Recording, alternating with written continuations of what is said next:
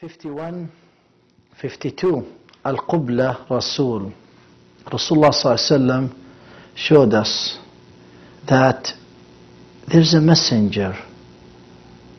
The messenger at the time of intimate relationship, it is the kiss. And we have to understand that a man can't just jump on his wife like a ball. No. You know, there's a messenger here. Rasulullah ﷺ taught us, which is the qubla. The kiss is the messenger. It gives the love. It really polishes the love. 53. Some of us, when we have a problem, dispute, small problem with our loved one, you know, you will go and share it with everyone. No. You know, when you are wounded, you don't leave your wound for the germs. You don't. Because that will be dangerous for your wound. And when you have a dispute with your wife, it's not available this for anyone, because that will dirty the situation and will be so dangerous. Yes, you may find one brother that you trust so much. Not only trust his love, you got to trust his wisdom. You got to trust his knowledge of Islam, because he could really love you, but maybe he's the worst person to advise you. Maybe he could love you, but he has no knowledge of Islam to advise you properly. So this way it's like leaving your wound open for the germs. We have to be careful, my brothers, my sisters. And now we move to 54. To know that the health, the good health of your wife, it is your health. It is your good health.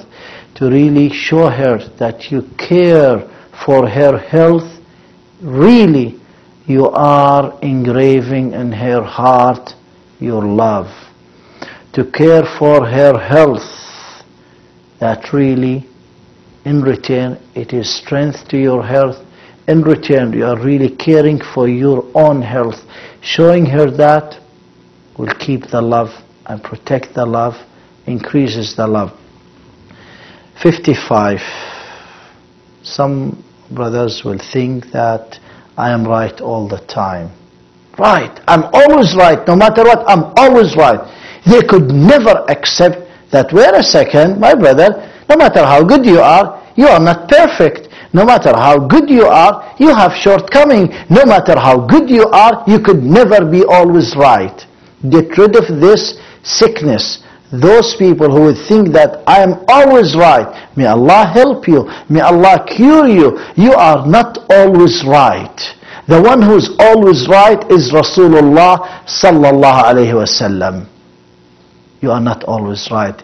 Get rid of this disease. It protects your love. It increases your love. 56. Your happiness, your sadness, share that with her. 57. Have mercy on her weakness. Have mercy on her weakness. Have mercy on her when she is weak or when she is strong. Have mercy on her, because she is the fragile vessel. She is the one that really take care of your loved ones, your children, and she is the one entrusted in your hand. This is what Rasulullah ﷺ showed us, that this wife is a trust in your hand. 58. You are the comfortable chest for her. You are the one who would say, lean on me in the difficult time. Lean on me on the sad time. Lean on me when you need a chest to lean on. Be that chest for her. Rest assured. She lean in your chest, but she will love your heart, and you will protect the love. You'll protect her love, and you'll protect your marriage. To be that comfortable and soft and tender type of a person that she could lean on. 59. Accept her as is. This is what Rasulullah ﷺ showed us, that she is like, she's created from the rib, and if we see the rib is not straight. The rib is going this way. It's not straight. You know, accept her. Trying to straighten her, you will break the rib, and that means divorce. Accept her as is. Accept her weakness. You will love her. She would love you. You will protect the love. And Allah subhanahu wa ta'ala, Rasulullah sallallahu alayhi wa sallam showed us that you may dislike one habit or one manners of her, but you will love another manner. So accept her as is. Finally, I would say, my brothers, my sisters, number 60, husn al-niyya, or an-niyya at-tayyibah. Think means having the good intention for your wife at all times. It goes a long way, because that intention, Allah subhanahu wa ta'ala monitors your intention. Allah subhanahu wa ta'ala monitors your heart. Have a good niyyah, have a good intention for your wife.